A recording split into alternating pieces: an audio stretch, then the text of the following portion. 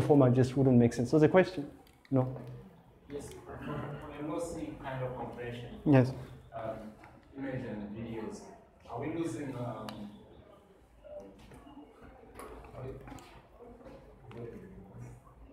pixels? You are. In fact, so if you look at the original file that I showcased last time, right? I hope people are following here. If you look at the original file that I showcased, I said the original file that I took, the 1 minute, 39-second long footage, we're using as an example. I said that that's shot in 4K. But the other formats that are available via YouTube, because YouTube converts these things, when the conversion takes place, you're losing pixels in the process, and so you lose the quality. Which is why if you watch this,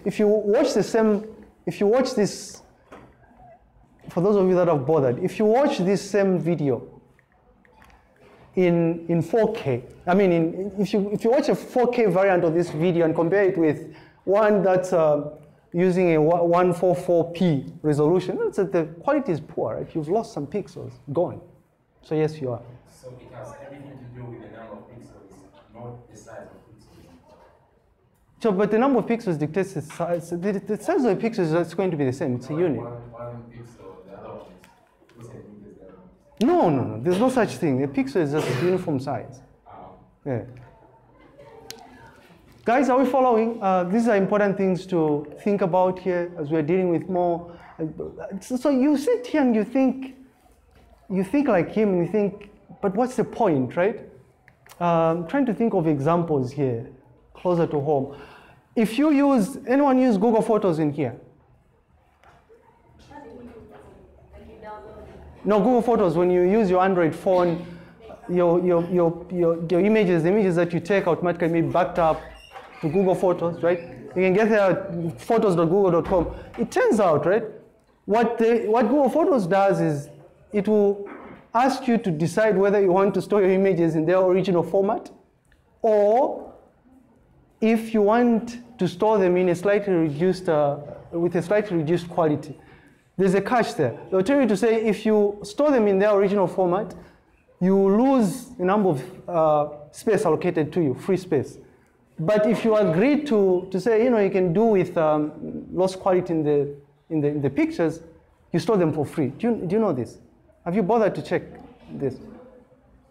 Yeah. What do you do online?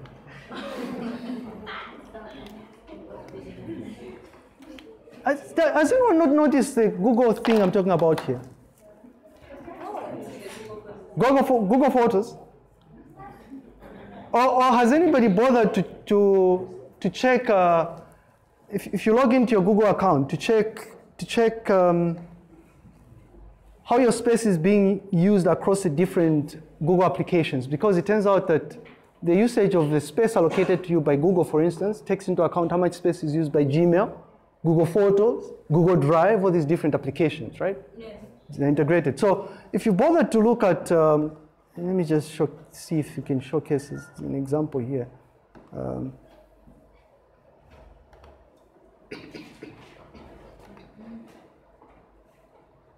What's the size of archived images? I don't know.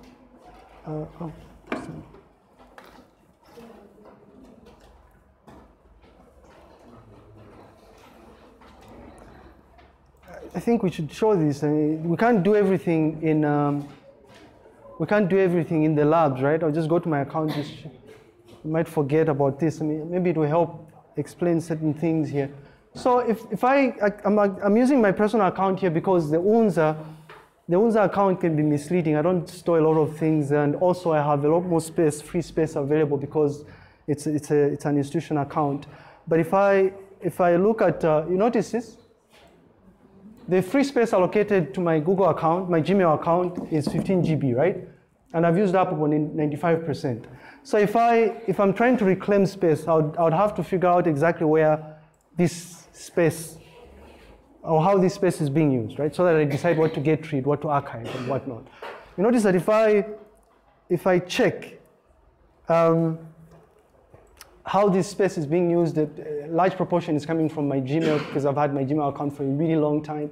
But But interestingly enough, you notice that there's a small amount coming from Google Photos. Now, this doesn't make sense, right? Because, well, for me at least, because every time I'm taking photos, if you see me taking those photos in class and whatnot, they are being synced to my Google Photos, to my Google account, right? So I can access them via Google Photos. And I have a lot of these things, right?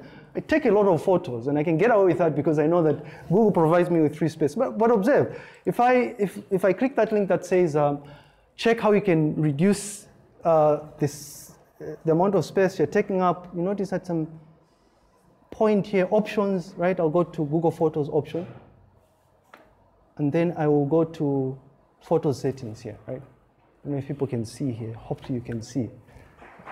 This is what I'm talking about here, right?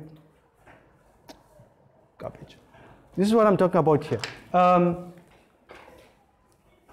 If I store my, Google Photos is telling me to say, if I decide to change the settings and say, I want to store the photos I take everywhere in their original resolution, the full resolution, then it means I'll start using up this amount of space that is allocated to Google Photos. But on the other hand, if I decide to say it's fine, Google or Google Photos, reduce the quality of the images that I'm uploading to Google Photos, I don't mind. You know, it's fine, the quality is still going to be okay.